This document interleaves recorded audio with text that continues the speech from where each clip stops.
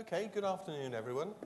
Good to see so many of you here for this session, which we're calling Equality from Policy to the Front Line.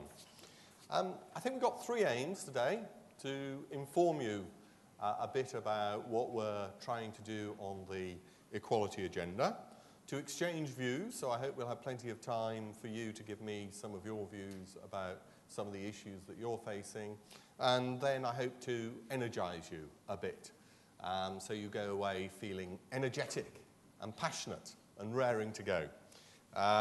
So, a few words about me. I'm Jonathan Rees. I'm the head of a new government department called the Government Equalities Office. I've been a career civil servant all my life, which is now a very long time, some 32 years. I've worked in a whole range of different government departments, so from the DTI to the Cabinet Office to Number 10 to the Foreign Office to the Health and Safety Executive, and now I'm at GEO. And essentially, though, I am one of those people who deal with policy. And therefore, what we want to do today is also to get some of the experiences of people who don't live in Whitehall, but actually are doing real jobs. So let's start off by seeing how many of you would describe yourselves as policy people, policy deliverers. Who would describe them? I would tell you, policy deliverers, frontline deliverers, and equality and HR are going to be my three specialisms, just to help you. And there might be another category. So who thinks they're a policy deliverer? Okay, most of you, I would say. I'm not as good as David Dim, will be honest. Who thinks that they're a frontline deliverer? Right, we're going to keep coming to you for views as to what you think, but obviously the policy element's going to be a bit stronger. Who's involved in equality or HR? Okay, well that's a big segment, and who thinks they're in the other category? Right, okay, well we'll talk afterwards about what you do in a sense. So the agenda for this afternoon, and we've got about an hour, is firstly we're going to play Who Wants to Be an Equalities Millionaire, and if the technology works, but the bad news is that there isn't £1 million in prize money. Then we're going to talk a bit about the Equality Guide, in terms of what we're doing in the GEO about the equality agenda. Then we're going to have a bit of a discussion, and then if we have time we'll play a video, but as some of you will have heard, we're probably going to be interrupted before the end by a very important visitor who will then say a few things. But let's start with the equality from policy to the front line. Who wants to be a millionaire? Now those of you who've got these on your seats, we'll see that they've got numbers, so we're going to give you 4 questions, or we're going to give you 10 questions to which there are 4 potential answers, and you have to press them. So let's have the first question, please.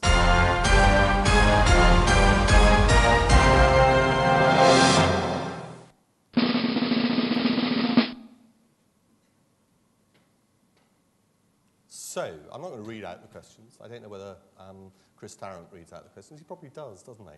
But I think you can probably all read. Can everybody read? Yeah, okay. So, the question is, now you press, and that little green light will tell us how many people have voted. So everybody vote, and once you've voted, your green light should come on and go off. So, has everybody voted? Okay, now let's see what you voted.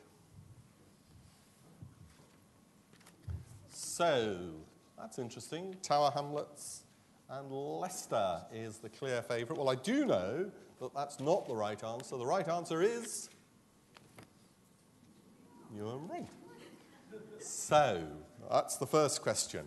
Let's try question 2. And religious diversity in equality terms is of increasing importance. So, again, which of those areas? They're all fairly southeast-ish or Londonish. Can you just read the answers before choice of the answers now? Yeah, no, they are Redbridge, Harrow. Redbridge is A, Harrow B, Slough C, and Ealing D. So vote now.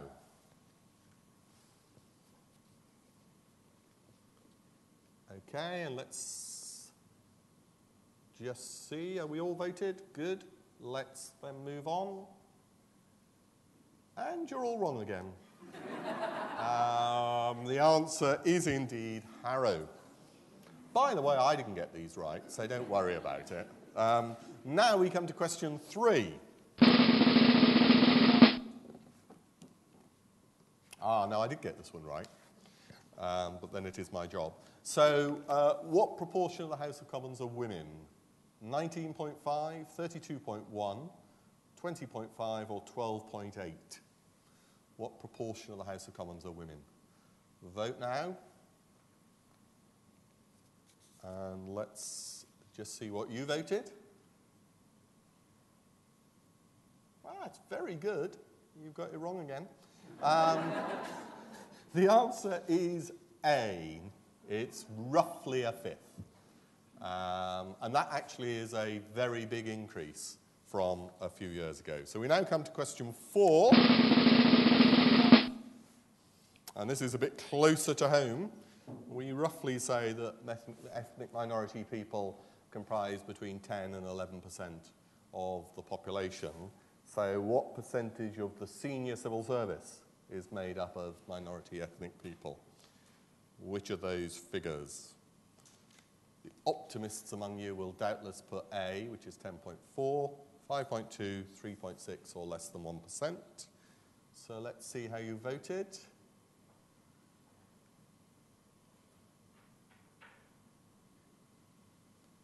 Oh, I'm devastated. You got the answer right. The answer is indeed 3.6%, which shows that we have a way to go. I mean, it is on an upward curve, which is the good news, but we have a way to go. Now, question 5 is all around disability and how many disabled people live in the UK. And disability generally is self-defined, so people who consider themselves to be disabled. And so it's 7 million, 5 million, 1 million, or 10 million. So how many disabled people do you think there are in the UK? Okay, let's see how you voted. And, you're getting the hang of this now. I mean, the right answer is indeed D. So a third of you got the answer right, which is excellent. We now come to a question about volunteering. And which English region has the highest level of volunteering? So, is it the Southwest? Is it London? The Northeast? Yorkshire and Humber? Which English region do you think has the most people who volunteer? Your chance to vote now by pressing the buttons. And let's see what you voted.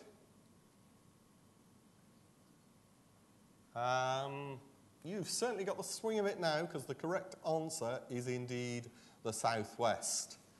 But still, we're not quite getting overwhelming majorities for the right answer yet. But I'm sure we're going to get better as we come to question 7, which is another question about disabled people, and it is, what is the employment rate gap between disabled and non-disabled people? In other words, how much less likely to work are disabled people than the general population? Is the gap 10.8%, 15.2, 30.7, or 26.3?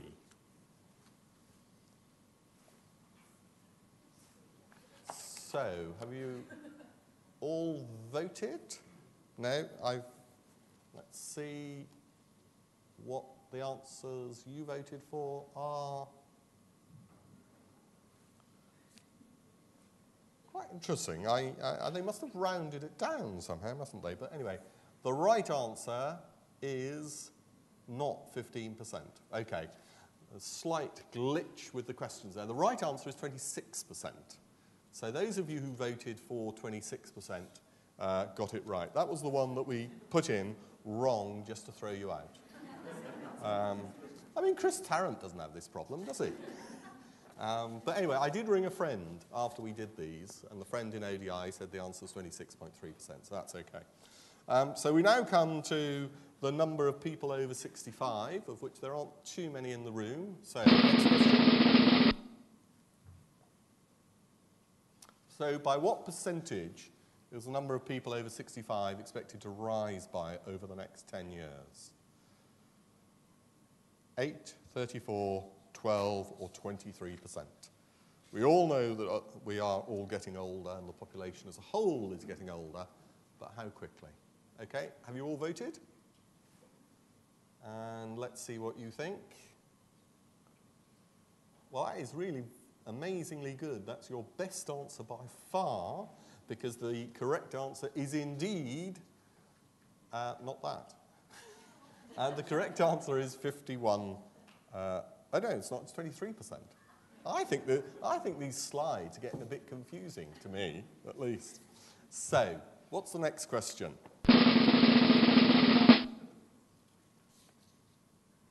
So the overall gender pay gap, i.e., by how much more do men get paid than women on average? Now, if there's anybody here from ONS, we can. Oh yes, Rolanda's here.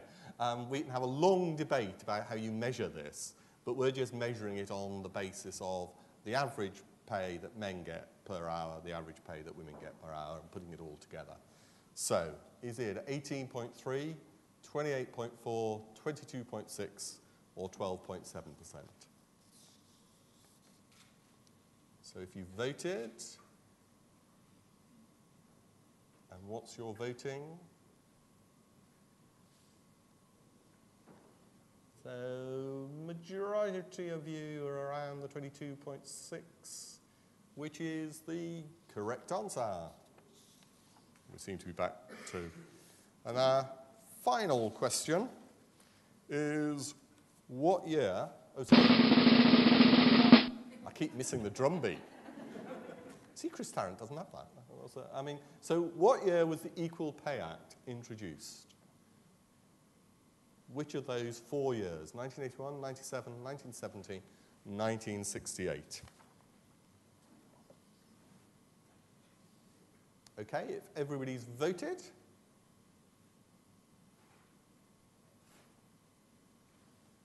And this is a brilliant audience, because the correct answer is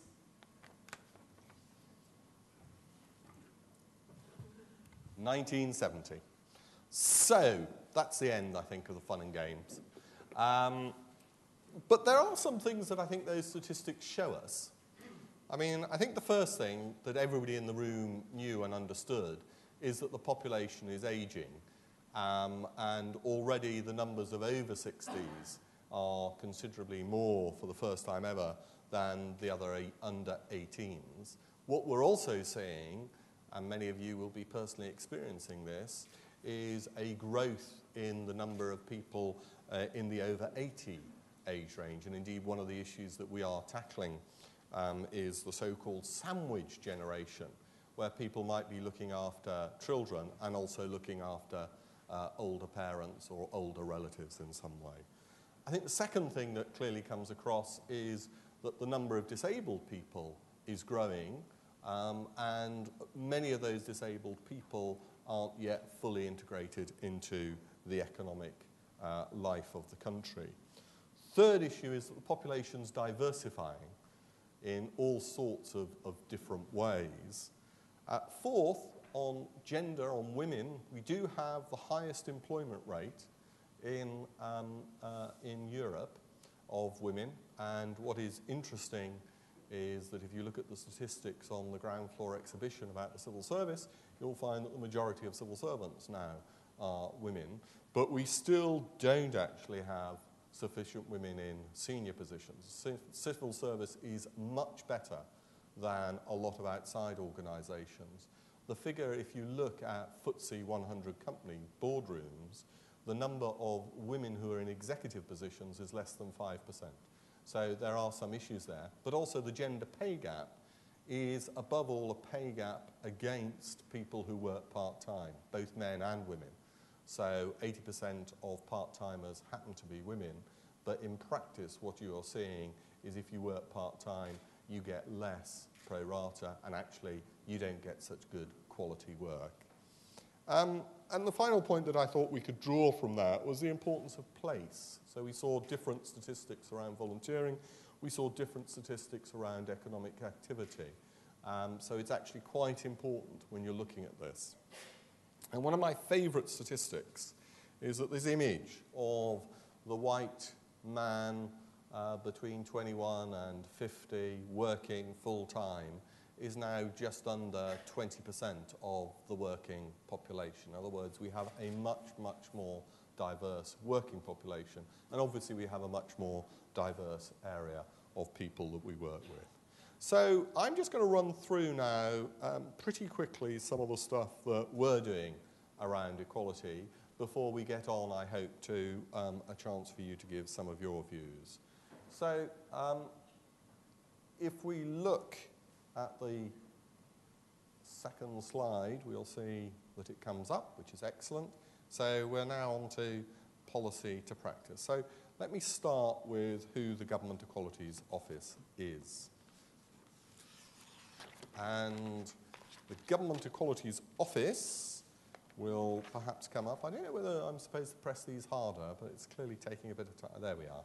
It's working eventually. I mean, essentially, we're a very small policy department which has a disproportionately large number of ministers. So we have 4 ministers, and our job is to look at equality policy, equality strategy, equality legislation across government. I'll say a bit more about all of the things that we do, but essentially we need to work with people in other government departments, we need to work with people in other parts of the public sector and the private sector if we're to deliver on that ambitious objective, which is improving equality, reducing discrimination and disadvantage. And one of the main ways that we're doing that at the moment is through legislation. And the legislation, I talked a bit just now about some of the challenges that we're facing. If we look at the challenges that we're going to be facing, we've talked a bit about the gender pay gap. I think there's also a challenge around employment gap. We talked about the disabled gap, but we, I think, also need to be looking at the BME gap, which is, there we are, we've got the challenges at last, in terms of a BME gap of 13%. What's interesting is that that gap was roughly that level in 1988. So it then got worse in the last recession, and then gradually it improved over the next 20 years. So far, this recession, it looks quite good in one sense, that there doesn't seem to be a disproportionate impact on BME people, but it's one of the things that we're going to look at. Life chances. I mean, increasingly, I think, over the next 12 months, we will see the debate begin to focus on the differential life chances that people have. Essentially, therefore, poor, bright children get overtaken by less intelligent children from a middle class or a rich background by the age of 5. And as a statistic, that shows the importance of education, sure start at the very start. It also shows the importance of looking at some of the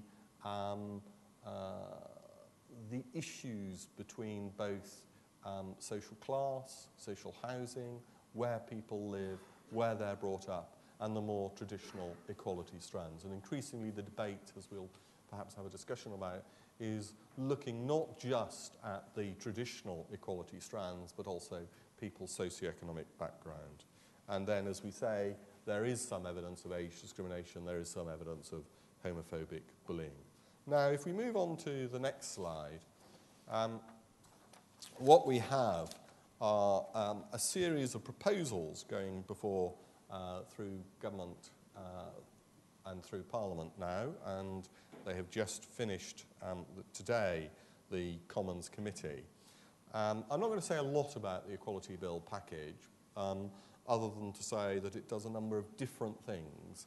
It firstly consolidates all the legislation that we have had over many years that has grown topsy-like, some of it European, some of it domestic.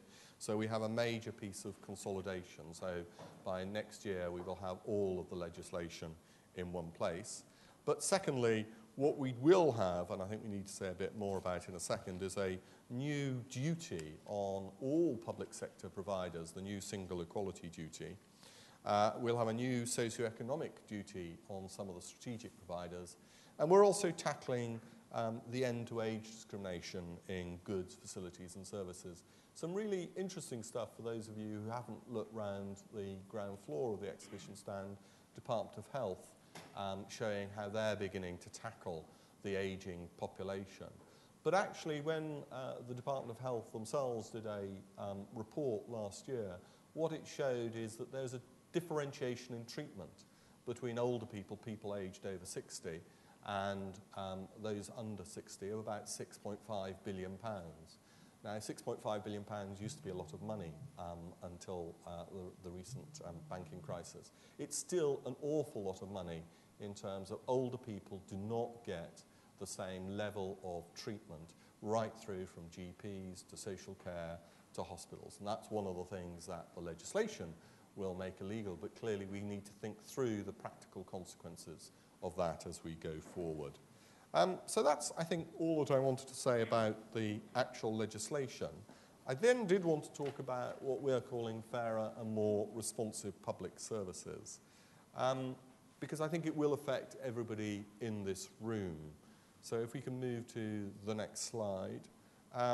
What we have at the moment, as a lot of people, particularly those from HR and equality backgrounds know, is that we have the three existing duties.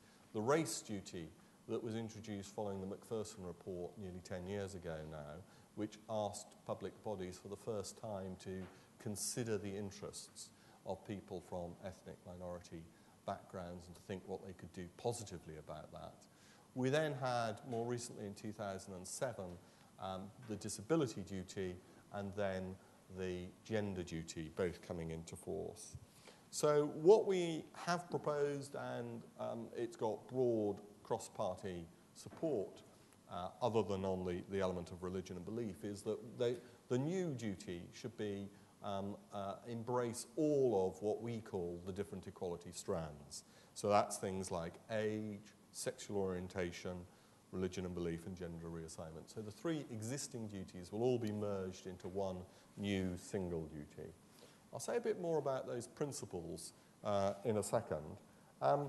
What the duty does, for those of you who haven't come across it, is it has both the negative bit, which is all around eliminating discrimination, but it's also unique in terms of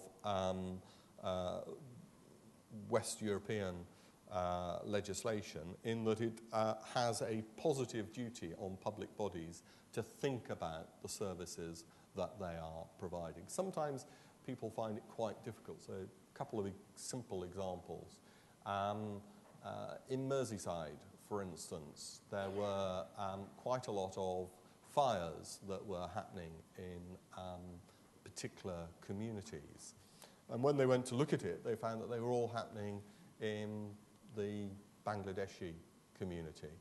And one of the reasons was that actually the local authority said, well, why aren't people doing anything about it? I mean, we'll fit smoke alarms for free. So what's happening that people aren't picking them up? And what they found was that they were sending round hunking great male police and fire officers to these communities, and they weren't being let in. So the simple thing they did is, right, look at our community, lots of Bangladeshi women, they'll probably deal more easily with women, send around women, lots of fire alarms put in, and the result of that was a reduction in the workload. So that's a sort of very practical example of some of the things that the public sector duty has done. On the other hand, I think one of the challenges for everybody in this room is that the public sector duty has also become a little bureaucratic, a little tick-boxy. I think lots of organisations have found that they have drawn up equality schemes which are, for those of you who have ever read them, let alone ever had to put one together, incredibly long, detailed, and essentially not driving the business. So one of the things that we are consulting on at the moment is to try and say to people, actually, we don't want you to produce separate equality schemes.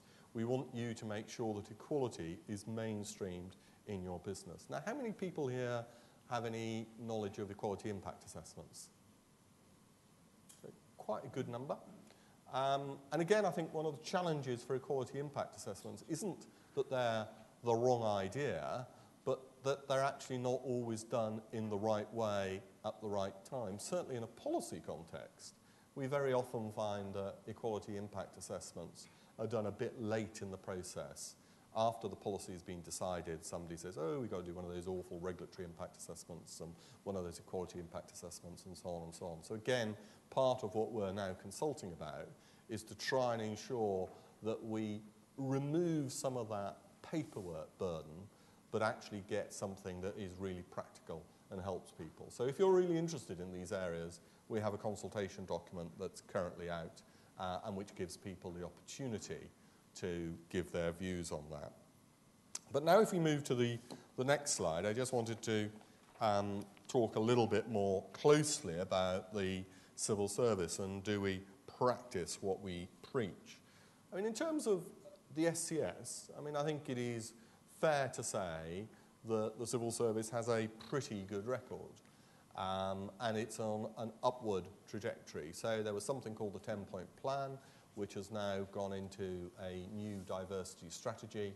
There's a diversity board that Bill Jeffrey chairs, all of which is designed to help increase the number of women, the number of ethnic minorities, the number of disabled people at the top of the senior civil service. We've clearly got a way to go, but there is at least some sign of progress. And our performance is better than, as I said earlier, the private sector. But I don't think we should be complacent. And I think one of the challenges for us over the next few years is to ensure that we're just not focusing on senior civil servants. We're actually providing opportunities for people at every level of the civil service to come forward. Public appointments is something that we've just been doing some work on recently.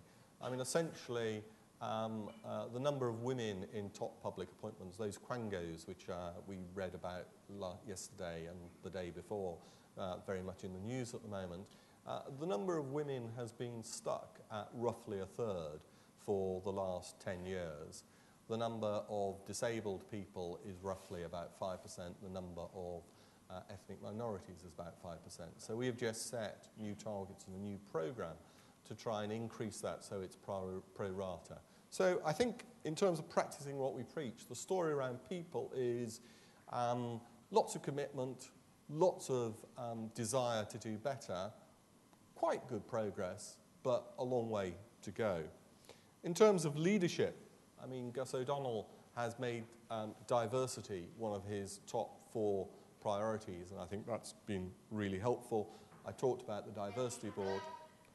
We also have departmental champions in every department who are pushing this agenda forward. But I think I now want to move away from the people side to actually look at, are we really securing what we want in terms of policy and delivery?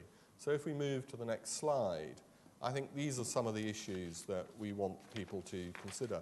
And if you're interested, we did produce an equality guide along with our colleagues in the communities and local government, which is available on the GEO stand on the first floor. We produced this a few months ago, and I'm just going to run through some of the lessons that we learned from that. I mean, the first thing is, if you really want to make sure that equality is working, you've got to have some true leadership. So it's a question of, does the board, does the management committee, whatever it is that runs your bit of the organisation, does it look at equality on a regular basis? And who's actually accountable for making sure that it is moving forward? The second, which is, I think, just as important, is do we have the evidence as to who we are dealing with, who our customers were?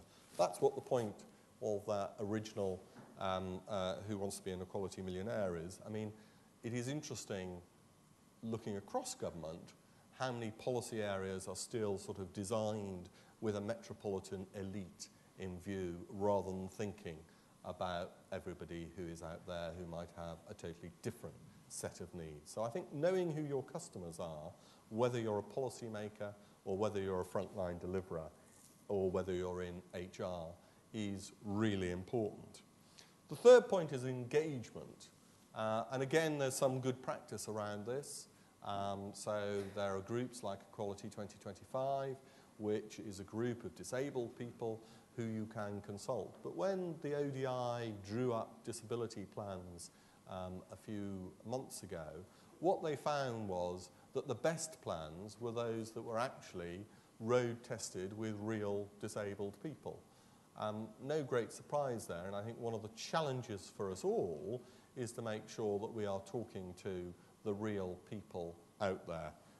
And I think that's going to be a growing challenge as we go forward. Fourth key element that we picked up was what we call transparency. Did we tell people what we aim to do? Did we report back? Are we clear about where we're going in these areas? The fifth element is capability. And the capability is more than training. I don't know how many of you have been on equality and diversity training, but sometimes it's sort of the worst kind of sheep dip approach which puts people off. And I think what you need to do with capability training, equality and diversity training, is to make sure that it is fit for your organisation. Graham and I used to work in the Health and Safety Executive, which was populated by and large by middle-aged men with beards. And actually you have to be very careful how you talk about this, because it can come across a bit as political correctness gone mad. Once you actually say, look, this is about how you do your job, how do you communicate with different customers out there, different types of organisations, then it makes it relevant. And I do think there's a real challenge for all of us in terms of getting that capability, getting the right training, and then remembering to keep on training people as they go through their careers. Final question is all around performance measurement. Have you got your metrics right? Is it actually part of what is your balanced scorecard or whatever your organisation does? Are you measuring equality as part of your business? Because the key message that I wanted to get across on this slide was actually, if equality is something that's done over there and not central to delivery, then it won't be done right. Equality has to be central to delivery of what you're trying to do. So those are some of the things that we think that you might want to think about. Other issues to consider on the next slide are the link, I think, to socioeconomic disadvantage. This is one of the more politically contentious areas in terms of, I don't think anybody would disagree that we need to tackle those who are in persistent poverty, but there is clearly a political debate to be had about what the best way of doing that is. But I think as we take the equality agenda forward, we are increasingly interested in understanding some of those interrelationships. So if I go back to Bangladeshi women, we know that Bangladeshi women, by and large, are half as wealthy, or wealthy probably not the right word, but their income is half what the average woman's income is. We know they're much less likely to be engaged in the world of work, much less likely to be engaged in civic life. So that's part of the challenge, I think, as we go forward. Procurement is one of the areas that, again, we and the Office of Government Commerce are looking at. Procurement is a real opportunity to think about how do you use your procurement to further equality ends. What we have is about £175 billion worth of procurement done every year by central government and the broader public sector. And we and the OGC have just produced guidance which shows how you can build equality into procurement at different stages of the process. So that's pre-qualification stage, contract award stage, contract monitoring stage. And again, if you're interested in the area, it's all on our website. Gender pay reporting is another of those areas which I think people have found quite, I think actually we must be getting close to the very important person coming, because the audience is clearly being bulked up as I go on. But never mind, I'll continue to talk. Gender pay reporting essentially is making sure that your organisation knows what it is paying people at different levels of the organisation, both men and women. Equal pay, we've had legislation for 40 years. It actually hasn't yet secured the kind of equal pay systems that we would want to see. Also worth noting that there are quite big gaps in terms of disability and also of ethnic minorities in terms of payment. So what we're doing both within the bill and across the public sector and with the private sector is actually to try and get a bit more transparency. Do you know what your gender pay gap is? Do you know where it is? Is there anybody here from the Treasury? Oh, good. When we did our statistics across the civil service, we said we'll add up what everybody gets paid in the different government departments. So we came up with a gender pay gap in the Treasury of about 25%. Now, the Treasury got very upset and rang me up and said, we don't have a gender pay gap. I mean, men and women get paid more or less the same. Our gender pay gap's only 5% on the way we do our figures. It's just that we don't have any women in senior positions. And I said that was the point. And therefore, I think sometimes crude figures do make people think. And essentially, we then want people to build on that to see what they can do going forward. The final and most difficult area, in some ways, is positive action. Positive action is the thing that the Daily Mail hates. So equality is one of those areas where you can always get a cheap Daily Mail headline, if you like, as Harriet Harperson attacks middle-class white men. But actually, positive action is already lawful, and we wish to make it more used, which is thinking about what steps you can do to try and get more diversity in your organisation. There is an interesting debate, anybody who read Lucy Kellaway in the FT yesterday, about organisations, but most of the evidence is that organisations which are more diverse in their senior management team, that's not just about men and women, it's about general diversity, are more effective. And that applies to all organisations. So positive action is thinking, have we actually got a really good cross-section of people within our organisation, within our senior management team? If we haven't, what can we do? It can be training, can be mentoring, can be a whole range of things. And I think that's part of what we are very keen to encourage. So I think I'll come to my final slide, which is, in a sense, in our view, equality is good for the individual, it's good for society, and it's good for the economy. And there is sometimes a debate about, well, are you sure that it's the right time to push forward the equality agenda in the middle of a recession? Well, clearly we have to be careful about not imposing undue burdens on either the public or the private sector. And one of the good bits of news is that new single public sector equality duty will actually be less of a burden than the 3 existing ones. And similarly, the equality bill as a whole will reduce burdens on the private sector rather than increase them. The second key message, though, is equality, diversity shouldn't be over there. It should be core business, on-board agendas, in strategy units, in the work of those at the front line thinking how best do we reach people. And that's, if we can get that right. Third is we want to move away from what we've seen over the last few years of equality and diversity. It's so complicated, we have to bring in a consultant. We need to get to the position that we have simplified it, that the rules are simple, the guidance is simple, and that we can focus on real outcomes. And finally, in any organisation, there's going to be a limit as to how much people can do. So I do think in each of your organisations, you clearly need to prioritise. Thank you very much. Thank you. First of all, my apologies for interrupting you, but I hope you'll see why in a second. We have been incredibly honoured at Civil Service Live 2009 to have a very special visitor with us for the last hour and a half, where we've been looking at volunteering between the civil service, the wider public sector, the private sectors and the voluntary sector. Our visitor has seen many of these exhibits and he'd like to say a few words to you. So, ladies and gentlemen, could you please be upstanding for His Royal Highness the Prince of Wales?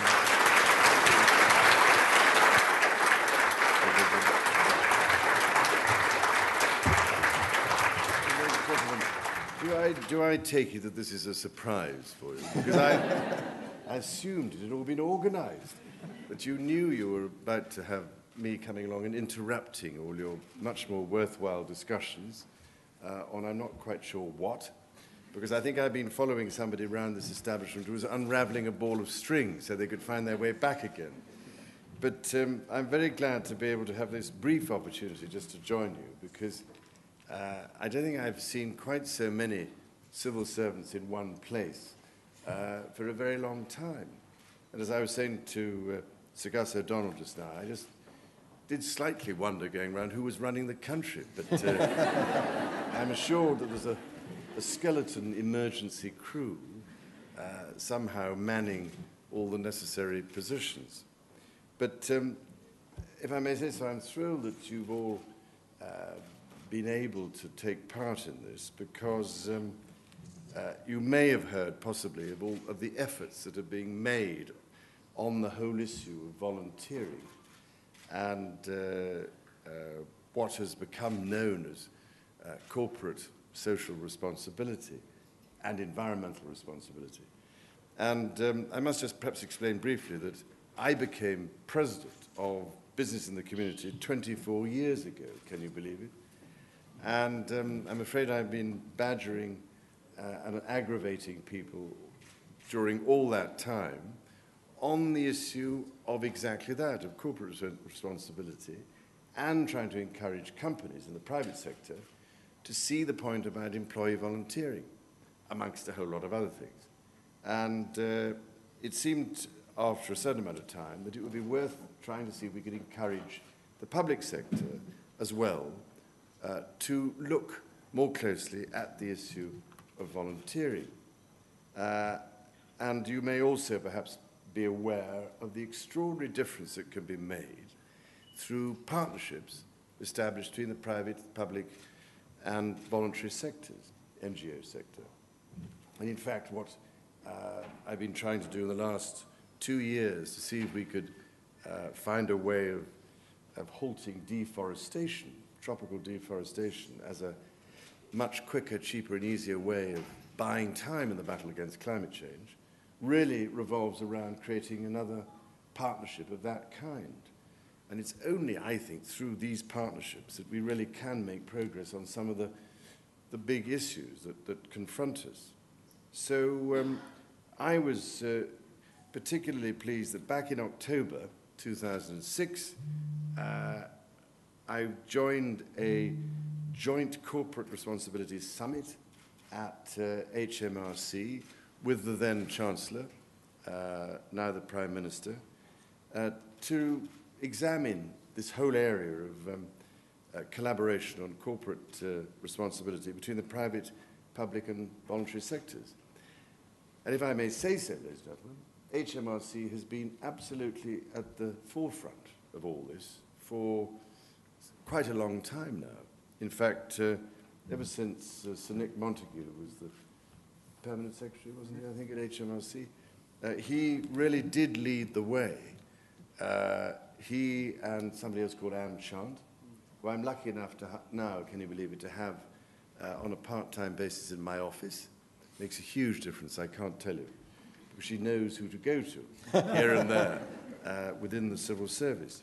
And as a result, you can very often put together very worthwhile partnerships to look at and deal with particular problems and issues. So I am particularly grateful, if I may say so, to HMRC for pioneering all this, and indeed for, in the last few years, providing something like 100 people from that department to work with my Prince's Trust.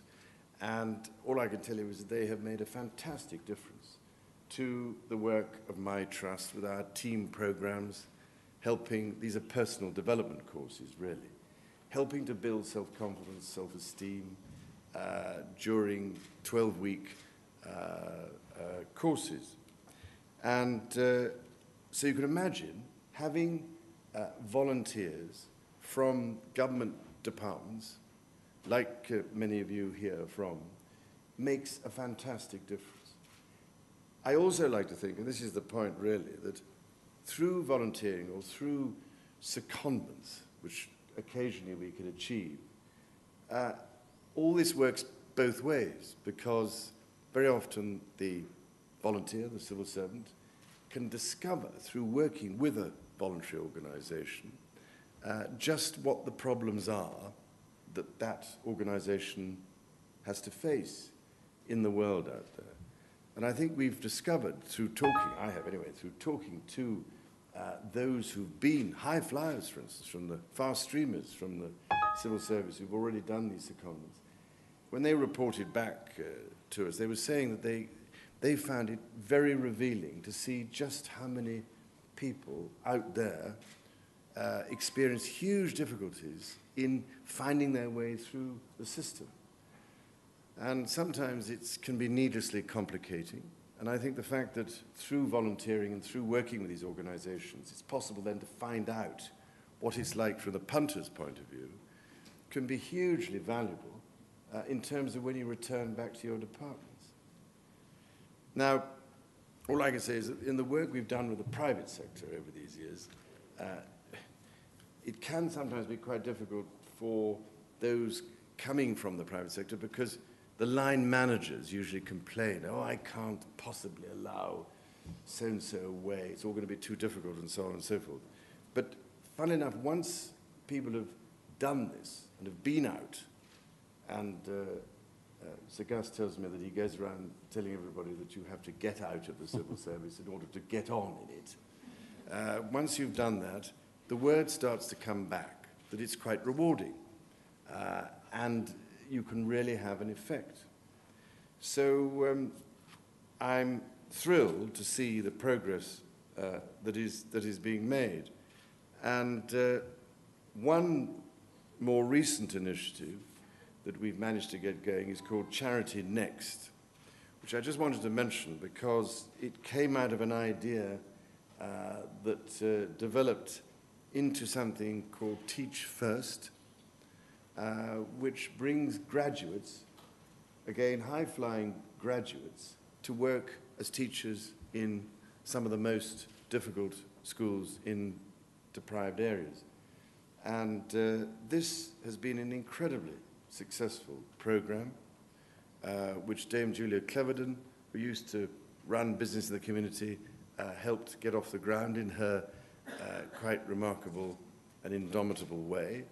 But we have huge numbers of graduates doing this now, and their work in schools has made an extraordinary difference. It really has. And many of these graduates remain in education instead of going back into some other private sector organization. So through that, out of that anyway, grew the idea of Charity Next, which enables more secondees from the civil service to find placements with different organizations throughout the year, either some of my trusts and organizations, Bernardo's, or organizations, charities involved with drugs and alcohol abuse and so on and so forth. But this, I promise you, is making a huge difference. And as I say, secondments are a very powerful tool for professional development, as well as an opportunity for your employees to gain a greater insight into what makes another sector tick. And through this, hopefully, it'll be possible to achieve greater joined-up operations. So, if I may say so, it's been for me a particularly worthwhile afternoon going around this immense establishment, talking to people about some of the work they're doing, and to listen to the difference that you are all making. we're beginning, I think, a new phase, really, in terms of helping to build these partnerships through this kind of volunteering. But I very much hope and pray that it will be a huge success and that so many of you, ladies and gentlemen, will feel able to take part in this particular initiative, because I believe now the civil service is being generous enough to allow you days off in which to do it. 4 or 5 days, I think, something remarkable, a year. But many of you, most of you will know charities, organizations you mind about, areas that you feel need help. Your skills, your management skills, your expertise can be of immeasurable help, I promise you, to all sorts of organizations, just helping to find their way through the red tape and how to build the partnerships that are needed across agencies and so on and so forth. So I do recommend it to you. And as I say, I'm enormously grateful to the civil service, and particularly to Sir Gus O'Donnell, who has been so enthusiastic about pushing this whole initiative, because it needs somebody at the top to drive this sort of thing through the entire system. So we owe him and other permanent secretaries in the civil service a huge debt of gratitude for their energy and enthusiasm in all this. And I hope before I shuffle off this mortal coil, I shall have the good fortune to see many of you working in this way in different parts of the community in this country, making such a transformational difference to those communities and to people's chances in life. Thank you, ladies and gentlemen.